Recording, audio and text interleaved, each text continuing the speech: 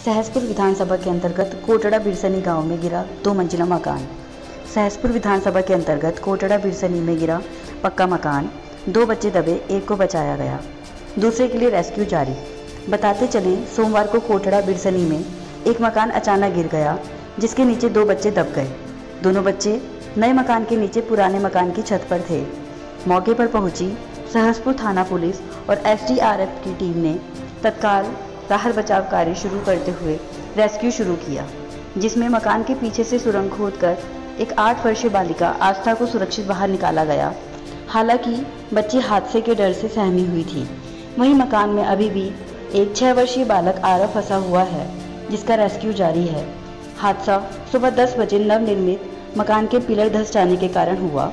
बच्चे को बचाने के लिए बेहद पेचीदा हालात में टीम को रेस्क्यू करने में तमाम कठिनाइयों का सामना करना पड़ रहा है। मकान में प्लास्टर का काम गतिमान था। लेबर ने भी इस दौरान भागकर जान बचाई। इस दौरान घर के अन्य सदस्य बाहर थे। विकासनगर से उत्तराखंड समाचार के लिए विजयपाल भंडारी की रिपोर्ट।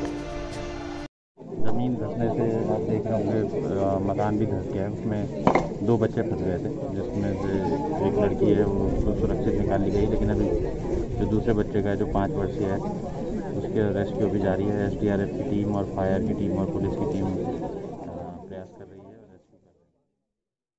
तो घटना है जिसमें अचानक मकान धंस गया था।